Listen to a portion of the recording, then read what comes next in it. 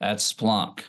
Top priority, top two priorities for you all as you're looking to help enable this capability.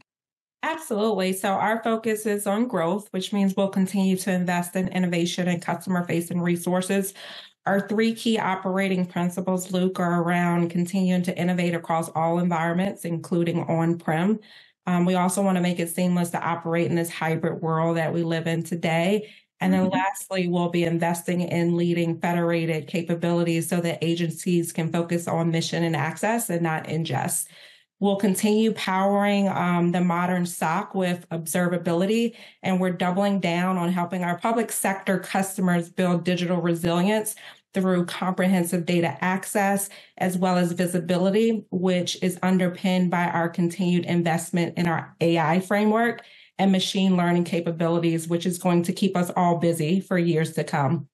We're committed to also bringing compliant solutions to our government partners. So we're investing to further expand our FedRAMP program to include Observability Cloud and SOAR. And we are in process to bring Splunk Cloud to FedRAMP High.